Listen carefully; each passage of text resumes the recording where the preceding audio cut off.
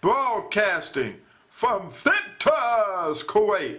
This is the Me and Larry reality video show, LTL, editorial news weekend review for February 21st, 2010. And finally, on the headlines of It Was Meant to Be for LTL to be scammed by the world.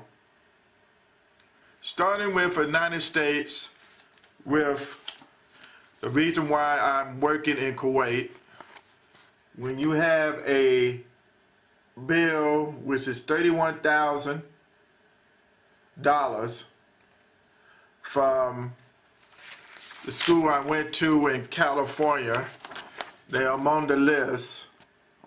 When you went to ITT, and it's on here about the California student loan, and the California student loan is related to the federal government, a private industry that the federal government want to have their hands on to scam people, to have from the USA funds to transfer the connections to Sally Mae, and then be able to transfer to General Revenue Corporation, and then in order to do garnishment to my check,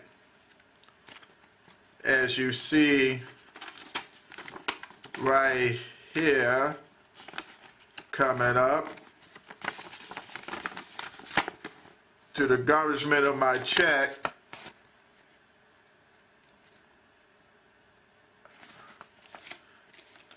and then to finally pay it off, but I'm not able to take care of my life, and to lose two ex-wives, because the two ex-wives, the first one, one thought I had potential, only to see me go overseas, and they wanted more than that.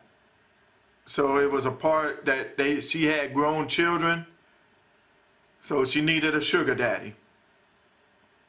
I'm sorry I was not the one, so I guess in a way she had my vehicle to borrow for a while, because I thought I trust her. She using it to the ground because she said she don't have no money. That's sad. The second ex-wife, because I went to her church, she separated from her parents to go to this church, and then to have none other than her children from 3 different fathers. And I'm sorry to hear that story.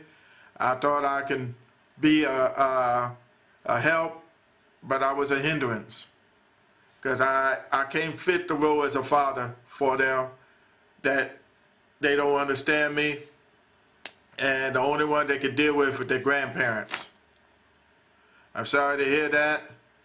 And when I went overseas, when I came back the first time, I didn't have a job for a while. She said she could have helped me, but it turned out she couldn't help me, so I had to go back. And it's a sad thing to go back, because there's a lot of temptations, like Tiger Woods said, outlets where there's women out here, and I didn't want to fall for it. So it's a sad thing about that, which comes down to a divorce. And then I married my wife in Senegal, and then she's a Nigerian lady. Here it is, the paperwork for it. And then, of course, the marriage certificate in Senegal. And all she wanted to do was to visit me in Kuwait, and she was not able to do it. And so, to be not able to do it because of we had passport problems, my wife here took on the role of trying to go to Nigeria using my last name with child, which is from another dad, and here I am sacrificing, and I'm feeling like I'm being scammed there. Some way, somehow being scammed either in Senegal, Nigeria, or her, or all three. Western Africa is a scam. Yes, through all these factors, here it is in Kuwait. The child could come, but the wife or so-called wife, if it's true, is on a watch list or a blacklist under national security. Just because of Umar Farak Adu Matula done at Christmas, all Nigerians may be a part of the travel ban or national security. It's sad, but I feel like it's true, or else there's a scam in her life that I don't know. How would I know? I don't. So it meant to be for me to be scammed. Viewers from Facebook, YouTube, iReport, and others. What should I do? Maybe I should just end my life. That's a good idea. But not in my hands, but in God's hands. I'm asking God to go ahead and take me out of here. Because of the failure, because of me, was born with a speech impediment, a guy who had the biggest heart, bigger than Russia, bigger than the world. I got the biggest heart in the world. Not these millionaires who just give away their money and they call themselves the ones with the biggest heart. I had the biggest heart. I had a millionaire before they ever thought about millionaires. So, there you have it.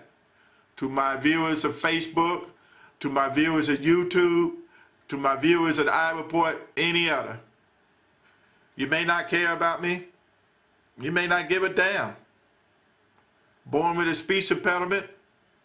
Hey, you should have prayed for me when I was doing these reports.